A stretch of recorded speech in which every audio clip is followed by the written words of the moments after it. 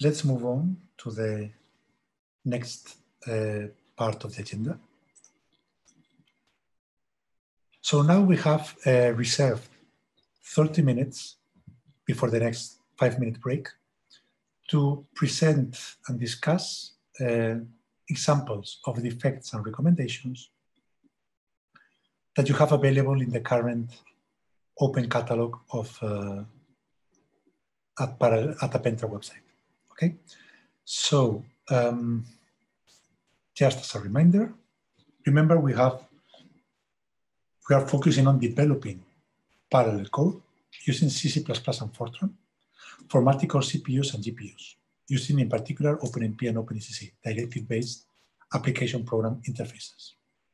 Also, remember, bring to your mind that we want to make all the effects and recommendations fit into any of these 3 stages. Stage number 1, preparation of the code. Don't care about parallelism yet. Understand how the code is written, because this will have a deep impact on your productivity and the final results that you will get. Stage number 2, focus at that stage on understanding the semantics of the code, or the more relevant parts of the code, typically the hotspots, those parts of the code that consume most of the runtime of your application. And now focus on understanding how to parallelize it safely. Don't care about performance. If you're lucky, the code will run several times faster. In other cases, it will run several times slower. But this is not the way you need to put your attention at this stage. That doing it correctly and safely. And finally, in stage number 3 is where you need to care about performance. If you are already have speed up your application by a factor of 10x, maybe you're done and you don't really need to put a lot of effort in stage 3. But typically when you go to GPU, the first version usually slows down very significantly the application, because remember, you have to address 2 main challenges: data movement and parallelizing the code without data races. And data movement takes a lot of time. So doing redundant or unnecessary data transfers from the CPU memory to the GPU memory and back from the GPU memory to the CPU memory to transfer the results to the application is the #1 performance penalty in GPU programming at this moment. So in the stage number 3, when you go to GPU, typically you will need to work significantly on stage number 3. Okay, so in this part of these slides, we will focus on the catalog itself, one of the pillars of ensuring parallel programming best practices. So feel free to click on this link and go to appentra.com knowledge checks and take a look at the defects and recommendations that we found there. And each defect and recommendation comes with its own example codes that are available publicly as well in a GitHub repository. So every defect, every recommendation, every check comes with examples and with documentation. So you can learn and take examples to understand the importance of this and the relevance of this. So let's take a look at several examples of defects and recommendations related to prepare your code for parallelism. So if you look at the listing of the current recommendations, you can see we have 16, and we will focus on recommendation number 1, declare global variables as function parameters. Recommendation number 2, declare scalar variables in the smallest scope possible. We have already talked about this, so we'll go through it very, very fast. Also, other recommendations to increase compiler code coverage or tooling code coverage. That is, how can you deal with typical hard examples or hard codes that suffer from pointer aliasing or from a code structure that makes it very difficult for tooling, even for OpenMP, to work and generate efficient parallel code. Okay, so PWR 11, outline loop to increase compiler and tooling code coverage, is a way of handling some types of pointer aliasing. Number 12 is again related to data scoping and data sharing. Typically, what we see in many applications is that we have a big data structure and we give access to all the elements or almost all the elements of the data structure across many functions, many modules, many loops. What this makes is that exposes data in parts of the code where that data is not necessary, because we are passing typically the whole structure or a pointer to a structure. So this is a convenient way of passing information across the whole program, but also is a very important source of data races and data movement issues, because parts of the code can access data that should never be accessed there because of bugs that you can run, go beyond the memory for an array, but still being valid accesses for a given loop, and you might be accessing data that you should never access. So we need a way to hide data and restrict in the hotspots of our code the access to the data that is relevant in that part of the code, not to any other data that is not relevant for that part of the code. Okay, so this is recommendation 12. Pass only required fields. I'm particularly dealing with the structs because this is a typical example implementation in real codes. Structs with pointers to more structs with pointers to dynamic arrays, just to give an example, a simple example. And also we have highlighted finally the recommendation 16, that is about how do we design the data structure. We need to represent particles in a 3D domain, so we have an array of points that represent the x, y, and z coordinates of each particle. So this way of implementing the data structure as an array of structs has a lot of advantages from the point of view of understanding the domain, the scientific domain.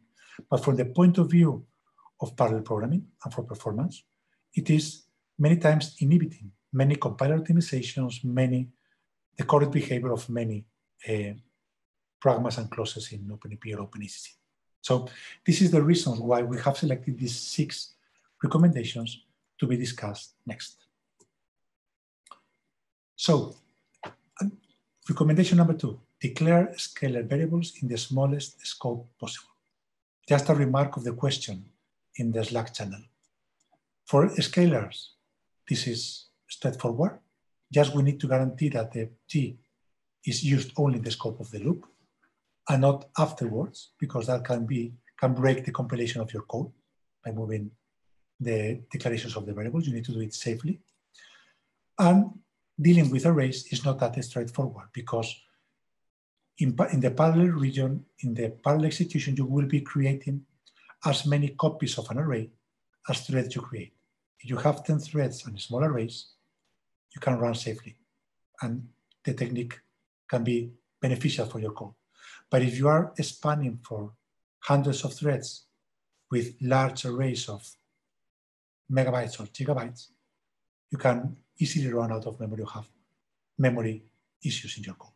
Okay, so we will work on that to release new recommendations related to the smallest scope possible for arrays. This is definitely very, very important and interesting for our community. So let's see the recommendation 16. Use separate arrays instead of an array of structs. If you click on this website, you will see that all the web pages have the same structure to facilitate reading. First, we describe the issue that we have. Then we describe the relevance. Why is it important for building good quality code, and in particular, whenever we think it's easy to understand, we relate it to parallel programming. Then we include a section called actions. That is, okay, you have an issue, a recommendation, or a defect. Action is, how can we fix it? How can we overcome this issue in our code? So every recommendation or defect comes with actions. It's actionable in the sense that it will always provide you with a suggestion or an action to fix the defect on the recommendation. And very important to really understand this and understand it from the point of view of learning, but also from the point of view of applying this to your own codes, you need examples. Humans learn very well by examples. So you will always have code examples where we highlight and describe as briefly as possible the problem. Here the problem is that we have an array at line 8 of 1,000 points, each point being a struct, a derived data type that consists of 3 fields, x, y, and z, that represent the coordinates in a 3D domain of each of the particles, of each of the points. And then the loop makes a processing of for all the points. So the suggestion here is do not use this array of structs. Prefer to use plain arrays. So this is counterintuitive from the point of view of designing a good data structure for sequential coding, because we usually prefer to resemble the real domain.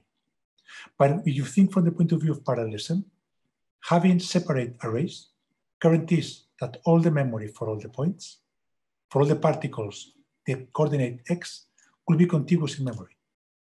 The same for the coordinate y, the same for the coordinate z. So depending on how you process the particles, you process the points, you can benefit from data locality. Whenever you need the x coordinate of the particle 1, you will have available very fast in the cache of the processor the x coordinate of more particles that may be processed next. So if you write your code in such a way that you reuse all this information, you will have benefits from the point of view of data locality, so performance. But also, remember, many parallel programming APIs rely on 2 parameters to make data movement. One is provide me with a pointer to the first position that you want to transfer, that you want to move. And then provide me with the number of elements, contiguous elements that you want to move. And sometimes they also provide an stride, that is the separation between the elements. Instead of being consecutive in memory, they are separated by a fixed amount, unknown amount of elements. So with these 3 parameters, base address, number of elements, and stride, you can program many communications in MPI, many data transfers in OpenMP or in OpenACC. So again, having all the data contiguously in memory and avoiding structs and pointers to structs facilitates the development of correct and performant parallel code using the parallel programming APIs. Okay? We will see in part 3 next week that this is essential for the ZPIC example, but also it is very intrusive because whenever you make this change in very simple codes, it's easy to see. But in codes like ZPIC that make a heavy use of structs, pointers to structs, and arrays, changing or redesigning the data structure can have a lot of impact in how you write the rest of the code. And you may need to modify not one function, maybe 100 functions in your code. Okay? So this is about recommendation 16, and we will see it in the part 3 in the ZPIC use case next week. Related to this also, the problem of data scoping is an important problem when you go to parallelism. When you go to parallelism, you usually need, for each variable of your code, you need to decide if it's going to be thread private, if it's going to be shared between many threads, if it's going to be reduced because it is a reduction variable, or if it needs to another way of handling the variable like thread private, first private, or last private. So to decide on this, you need to know for a given loop, imagine the loop in the function ADD, line 12, you need to know what is the shape, the data structure of the variables A and B. And for the declaration of the procedure, you cannot infer that information.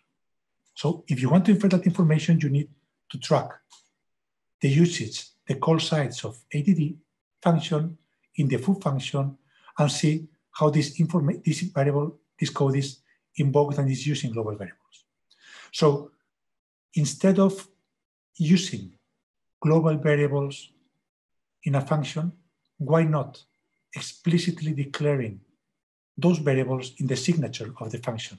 So whenever you do the analysis of the code, you don't need to analyze the whole code. You just need to analyze the function, because the declaration of the data type information, how the information is used in the loop that makes the computation, everything is available in the function.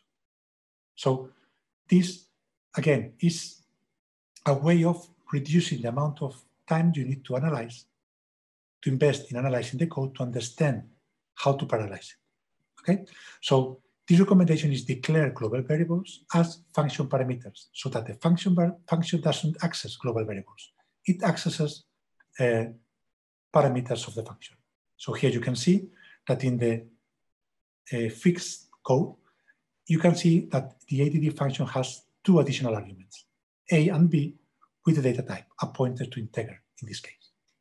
And this makes explicit also in the call side in line 19, what is the data flow in the full function across different invocations of the init function and of the ADD function. So again, it facilitates the analysis of the interactions between different functions of your code. So this is definitely a good practice for when you try to address the parallelization of big complex applications. Can you pause to answer a couple of questions in Slack, please? Yes.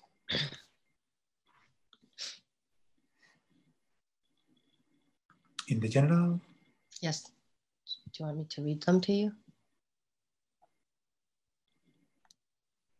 I have a Fortran code, parallelized with MPI.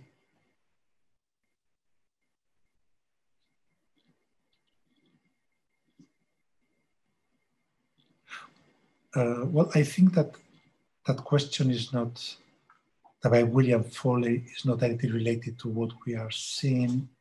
We would need to know more about the code and how it is written, the Fortran code, to know if it is a big issue or not. Is it running into the GPU? For that question to later was more was a thread for that question, and we can back and forth with the answer in Slack instead of verbally.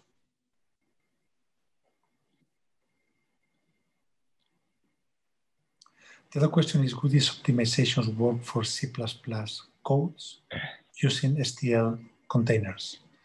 As we said, we have so far formulated them and working with C, C++ and Fortran codes, but C++ limited to C-like code that doesn't work with the STL directly. So we need, of course, to work and extend them to make them work and valid for C++ containers of the STL as well. And finally, there is another question of small matrices of 3 by 3. Again, that question is interesting because it is not only about the declaration of the matrix and what is the size of the matrix, if it is 3 by 3, a small one. This is an important property. It's about how it is used, how many matrices are used, how many matrices are created, how they are processed in different invocations of routines. So we need to know how these 3 by 3 matrix multiplies are used in the code. So definitely it's something interesting to understand. I'm assuming everybody is able to watch Slack questions as well and simultaneously. Otherwise, raise your hand. We could repeat the question, or also encourage you to join Slack so you can watch questions live while Manuel is answering them. Thank you. Okay, thank you. Okay, let's continue. Let's go to another recommendation. That is the recommendation 11. Okay, this is, again, typical example of real application. Typical part of the code that allocates memory, frees memory, complex data structures that are malloc and initialized. And then in the same routine, we analyze, we process that part of the different parts of the data stored in the data structure. So mixing memory allocation, memory free with the computation, makes it very difficult and very hard for tooling and compilers to know exactly what is going on in the code. Okay, because as you remember, pointer aliasing is probably the major nightmare of compilers and tooling. In order to guarantee that the optimizations they suggest or they do are all correct. So in practice, what experts usually do is separate memory management from the point of view of malloc and free for the computation part. And this is what we see, for instance, when you try to locate the hotspot functions of your code when you move to the GPU. It usually focuses on loops that are compute intensive and that process data. These kernels, these hotspots, usually don't contain the memory allocation and the memory free. So how can we systematize this? What we can do is we can try to find loops in the codes that are only using the data pointed by the pointers. So in this case, we have a structure with a pointer syntax in C, and we are dereferencing an array, A. So we are really accessing data, not the pointers themselves. We are not manipulating the pointers. We are not traversing the pointers. So what could be very helpful for tools is to extract this loop in a separate function. We call it bar in the sample below. And in the signature of the function, specify the data type of the array and pass, if possible, not the data structure, but the plain array. In this case, you will provide more opportunities for tooling and compilers to optimize your code and find and help you to parallelize the code. Okay, so this is contrary to what sometimes is recommended, that is an inlining functions to expose more opportunities for parallelism, but they are not conflicting with each other because what they are recommended in different uses of the call sites, of the computations. In outlining, we are trying to avoid pointer arithmetic and isolate the processing of the data pointed by the pointers from the pointer arithmetic itself to enable more opportunities for parallelism. In inlining, we usually don't have this aliasing problem, and we have loops that are already processing plain arrays, and we have functions that are making it difficult for the compiler to understand what is going on inside the function. So in that case, we don't have pointer aliasing. We just have a function invocation that is a hidden region of the code that the compiler cannot analyze with precision.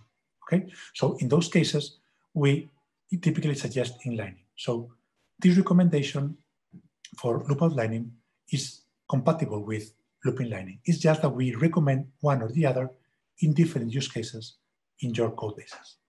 Okay. Okay, and finally, another one related to the structs. You can see that we focus a lot on structs or derived types because in the end, it is something that we see in all the real codes. Modules, classes, or structs with fields and functions, methods attached to the class or to the module. So in the end, we usually pass and give access to the module to all the functions that need it. But we usually give access to all the module, to all the struct, not to only the required fields that are needed for a given part of the code. And this is where recommendation 12 comes into play. You can see in the example that foo is a pointer to a data structure that contains two plain arrays of integers. But inside the function, only one array, the array named A, is used, not the array B. But array B is exposed through the pointer. So potentially, array B could be accessed inside the function, which is not desirable and can be at some point error prone. So what we should recommend and what this recommendation does is tells you, okay, look at the fields that are really used inside the function. Only A, just pass as a parameter of the function the field and invoke the function passing only that field at the call site. Okay, so again, you can see that many of the recommendations for the preparation stage have to deal with derived types, pointers, so deep copy problem in data movement, also functions, declaration of functions, and globals, which are typically access everywhere in the code.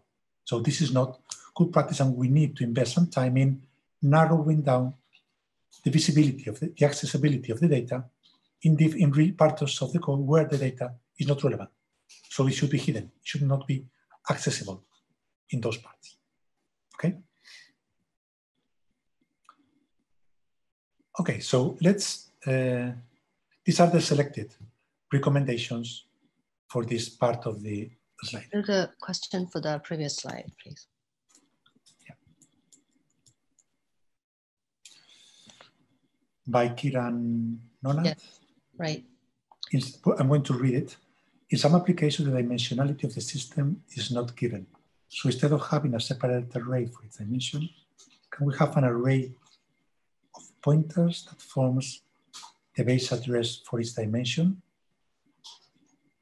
Okay, having an array of pointers in C typically means that you have a double pointer, double asterisk asterisk. In Fortran, you can arrays are built-in data types with different semantics than C. So in general, you are still exposing multiple levels of pointer dereferencing to the compilers and to the tools, which are potential sources of defects and issues when running the code in parallel. So choosing the data structure is usually the preferred way, if possible, is to use plain arrays of data, not arrays of pointers, of array of structs, or arrays of a complex data type. Okay, that's a general rule, but of course we need to study each case and how the data is actually processed in the loops. That's also very relevant. You cannot dissociate the design of the data structure, the data type, from how the data is actually processed in the code. You need to analyze both of them all together for your hotspots. Okay, so it will be interesting to see that case in the hands-on sessions or in the Q&A during these upcoming 2 weeks. Okay, so let's move on to more defects for stage number 2. Remember, stage number 2. Now, assume we have prepared the code. We have dealt with all of these questions that you have raised in the channel. And you have an implementation that works correctly, sequentially, and is prepared for parallelism according to best practices. Now what you want to do is what? Create your first parallel version and make it compile and run correctly and successfully on your target platform, either a multi-core CPU or a GPU. This is the goal here. So for this, essentially, we are going to see 5 defects. Essentially, we have tried to relate them to, in general, to multi-threading execution on the CPU, but also to the GPU and to general parallel sequential programming issues that we can find. So we have selected these defects. Number 1, invalid OpenMP multi-threading data scoping. Number 3, missing array range in data copy to accelerator device. Number 4, out-of-bound array memory access. This is an example of something that happens in the code itself, in C, independently of the parallel region. It can happen in the sequential input code. And number 6 and number 7 are missing deep copy of non-contiguous data to the GPU and unprotected multi-threaded recurrence. So let's see these defects in more detail. Okay, the example we have selected here is a typical error. That is, we assume that typically when we go through OpenMP, that all the loop headers that have a loop index, this index is usually thread private by default in the OpenMP parallel region. But this is not the case. And this can change or might change over time in OpenMP or OpenACC standard. So what is happening here is that we have, by default, a shared behavior for the loop indices I and J.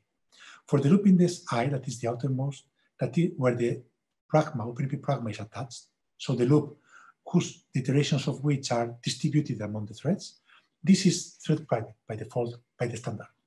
But inner loops are not private, are shared by default. So J is going to introduce data races because you will have all the threads in the parallel region doing concurrent access to one single memory location in the shared memory space and accessible through the J variable. Okay, so this is about a simple problem of data scoping in OpenMP. That also applies to CPU, GPU, and even to OpenACC with different rules in the different standards and different platforms. So in this case, the way to fix it is to explicitly privatize the loop indices I and J. Maybe privatizing I is not strictly needed, but it will definitely make the code easier to understand and maintain, especially if you think of other people, other developers that didn't code the code, so that he has the information about data scoping explicit in the practice. And they don't have to learn what assumptions the OpenMP standard in this case is doing. Okay, so this is definitely an interesting, simple but very interesting defect. Defect number 4. We have selected a use case in this case using sequential code. Whenever we process arrays, we usually have a loop index that traverses a space from 0 to 99 in this case. And we are accessing all the elements of an array from position 0 to position 99. But sometimes the algorithm itself, think for instance in stencil computations, you need to access in an array to a memory location given by the index A of I, but also you need to access to adjacent positions, A of I plus 1, I minus 1, I plus 1, J plus 1 into the arrays. So in general, you will need to understand and guarantee that each array access that you have is not doing an out of bounds memory access, so that it doesn't access to an invalid position of the array. This is a typical error in stencil computations, and when you move to the GPU and you move the data, sometimes the threads in the GPU are accessing out of bounds in the memory or the data transfer to the GPU. So guaranteeing and checking that all the array accesses are in bounds is very important, even before adding parallelism. And of course, this can be checked sequentially in sequential code and can also be, this out of bound memory checking can also be done in multi-threaded code, what is happening in each thread. Okay? So remember, out of bound memory access is a very important one and is the source of many other defects that we can implement and support. Okay, we already saw this one in the introduction, and I want to stop a bit more time here because deep copy is definitely a very important concept for GPU programming, because deep copy is about the difficulty that the tools and the compilers have to manage and transfer data from the CPU memory to the GPU memory when the data is represented in the code using structs with pointers and a combination of pointers and structs. So typically the array of structs problem. Okay, so what this means is that when you have double pointers, or you have arrays of structs or arrays of structs of arrays, a complex data structure, in general, all the data that you are going to process in your algorithm, in general, you don't have, the tool doesn't have the guarantee that all of this data is contiguous. And remember, what is preferred by the tools is that the data to be processed or the data to be moved from CPU to GPU back and forth is contiguous in memory, because this will make the data movement much more efficient for the hardware and for the code generated by the compilers and the tools. So here, in the case of OpenMP, you could think that mapping a double pointer A to the GPU, where the data type is a double pointer, int asterisk asterisk, might work without doing anything else. But in practice, this doesn't work because this is a simple case of the more general deep copy problem. You don't have the guarantee that all the data of the rows of your array will be contiguous in memory. It depends on how the memory is actually allocated. And that part of the code is not seen in the full function by the tool. Okay? So it is best practice recommendation to code with enter data and exit data in OpenMP, and each contiguous slice of data, map it individually to the GPU. So here, what you are seeing is that first, before the code, the teams distribute parallel for, the double pointer is mapped so that first, the first dimension is mapped. So all the pointers are mapped to the GPU, reserving 10 elements of the GPU memory. And after that,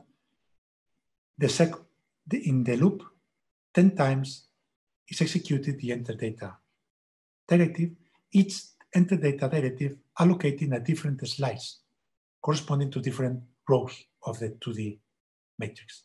And the memory allocated in the GPU is, this pointer is initialized in the first dimension array on the GPU memory directly. So you need to code that explicitly. This resembles very well how the data structure is malloced on the CPU.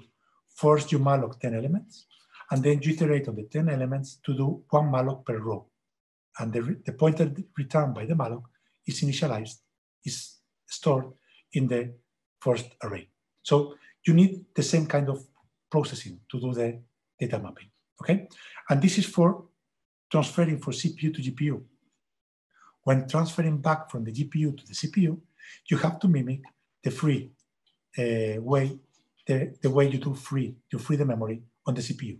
You first free all the different slices for the different rows, and finally you free the 1D array, the main array of pointers, okay? So this is interesting because this is widely used in C. People many times, we think that this double pointer in C behaves as a 2D array in Fortran. And in Fortran, we have the guarantee that the memory will be contiguously allocated by the language, by the compiler. And this is not the case in C. So we need to care about this, okay? Let's move on to the two final defects we want to describe today in this section. And this defect number 3 is missing array range in data copy to the GPU.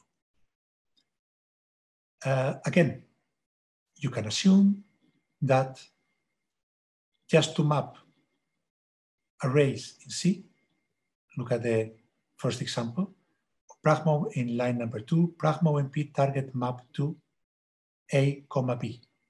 So that you can assume that this will transfer all the needed data to the GPU memory. But the problem is that in the CPU side, in the C programming language, this pointer to integer can point to one element, to size element, or to more elements than size. And this dimensionality is not known in the language, in the information available in the code.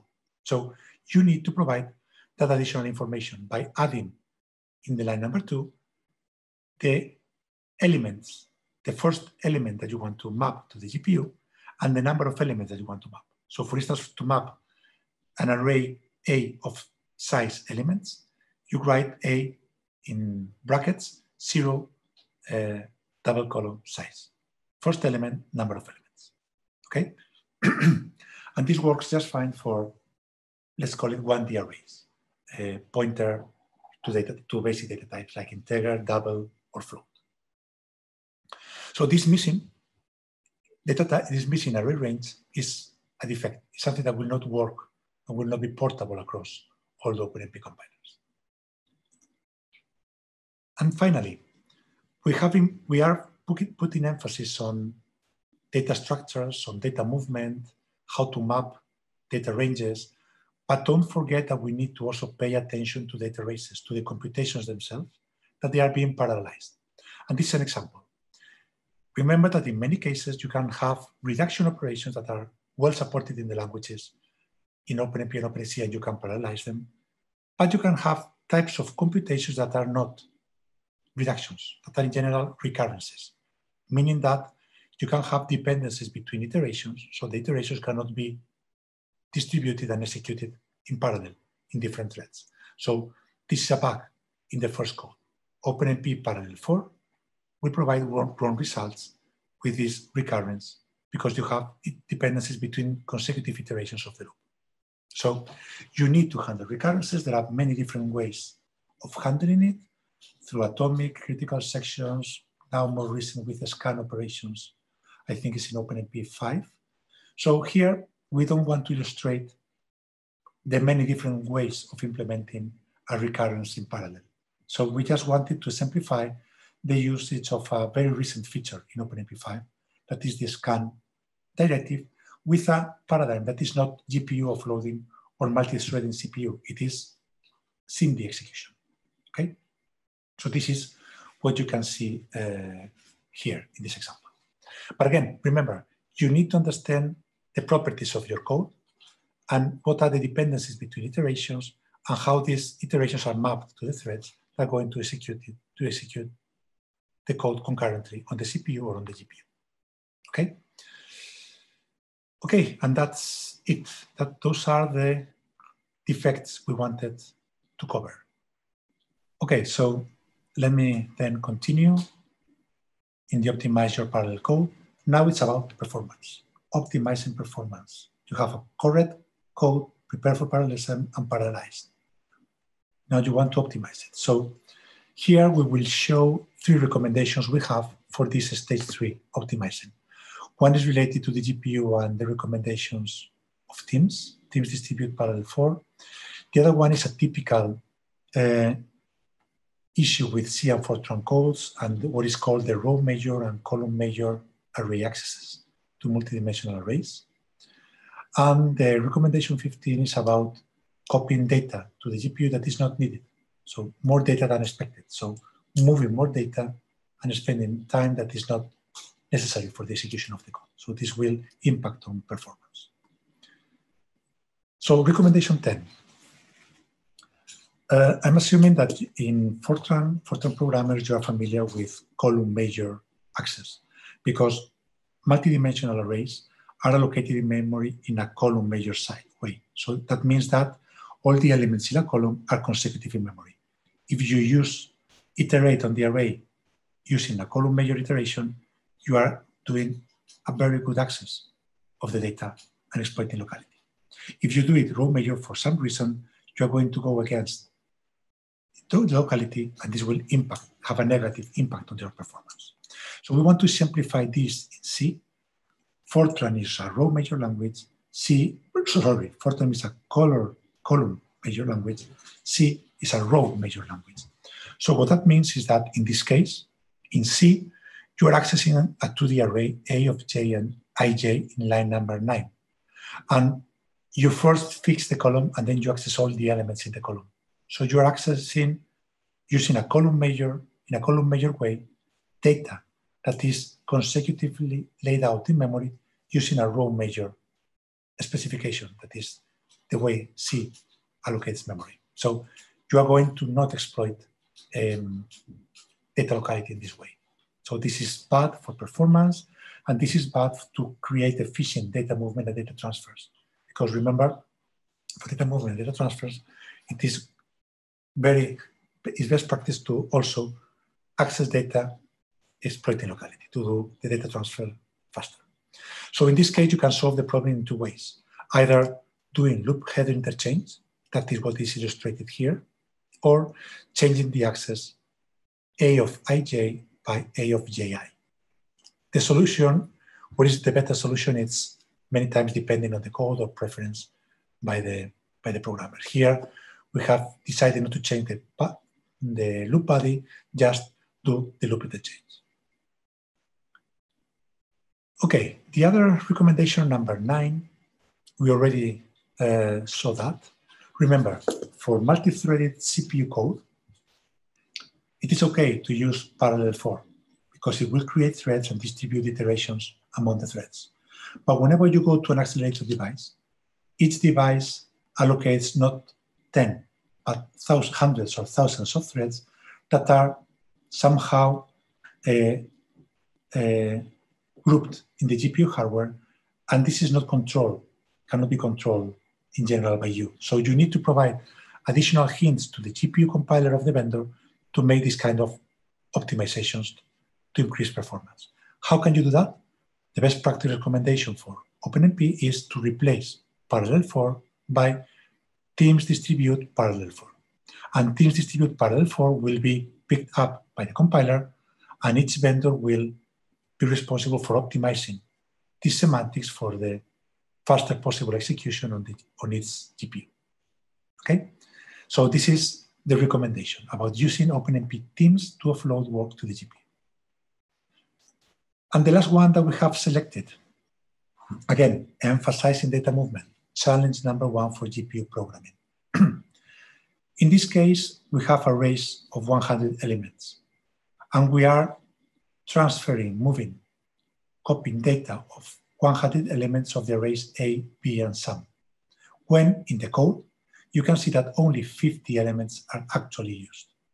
So there is no need to transfer 100 elements of each array, just the 50 elements that are needed for the 50 iterations of the loop.